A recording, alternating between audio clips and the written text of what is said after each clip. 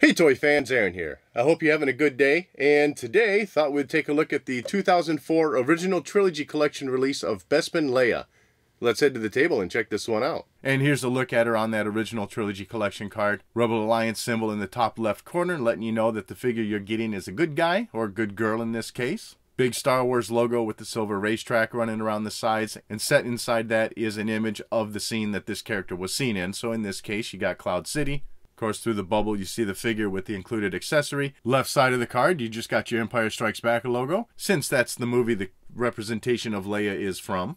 And on the right side, you got her name, Princess Leia, the OTC number 18 for her place in the lineup. And you got the list of includes, which is a base and a blaster. Back side of the card, top half is about Princess Leia. Nice photo of her off to the side. And then on the right, you have a little write-up about what's happening at this point in Empire Strikes Back. Below that, nice photo of the figure that you're getting, and then just off to the side of that image is 6 other figures that were also available in the line at this time. And taking a look at the figure loose, overall, decent looking figure. Not the best sculpting of Princess Leia, but also not the worst that we've received. Things are looking pretty decent in there. Probably a little heavy on the makeup painting through the cheeks, but otherwise the rest of it's looking pretty decent. And you got a pretty good sculpting to the hair. Probably not the best matching of brown. Her braids are a darker brown compared to the tone of the rest of her hair on her head. A little bit lighter brown there. Traveling down the rest of the figure, you know, this is that Bespin gown that we saw her in. Good detailing of that outer robe, or I guess you'd call it an outer robe of her dress.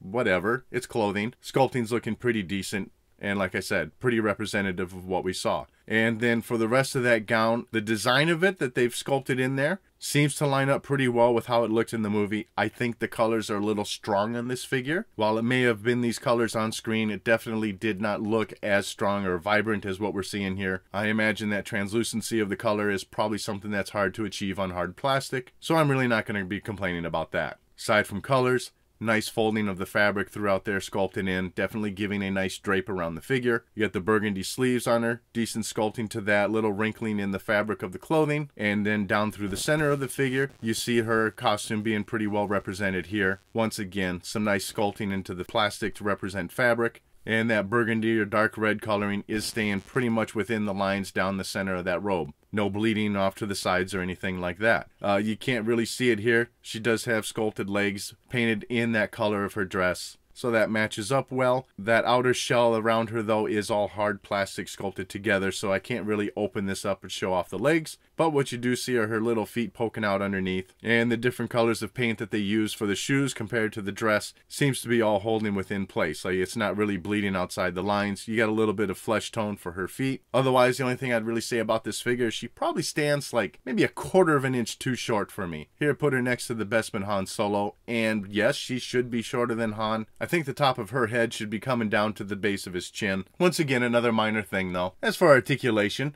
for the head, that's going to happen at the base of the neck, but you get a full 360 swivel.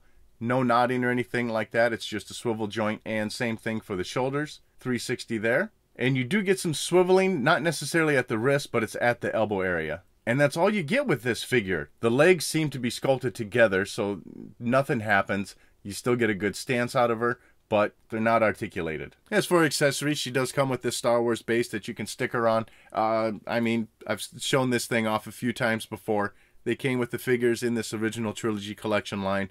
Just got you a Star Wars logo stamped on top, and you got the little tabs that you could connect this base to other bases and have them all hooked up together. Otherwise, she comes with the Stormtrooper blaster. Obviously, we did not see her use a blaster when she was wearing this outfit, but for playability purposes, you get one included here. Really not much to say to this. I mean, it's just a gray piece of plastic. Wish they could have at least done black on it, but the sculpting of it does represent quite well a Stormtrooper blaster. So overall, you know, it's a decent figure. Nothing really fantastic, but there's really not much that you could say that, you know, give you a good cause to hate the figure. At least I don't think so. I do wish she had hinged elbows instead of just the swiveling that they have her doing within the same position, but we just weren't quite there yet with the articulation in the line at the time. I think only one figure got sold as a super articulated figure up to this point, and that was a Clone Trooper. And that wraps up this look at the Bespin Leia figure. I'd love to know what your thoughts are on this figure in the comment section below. And as always, thank you for watching.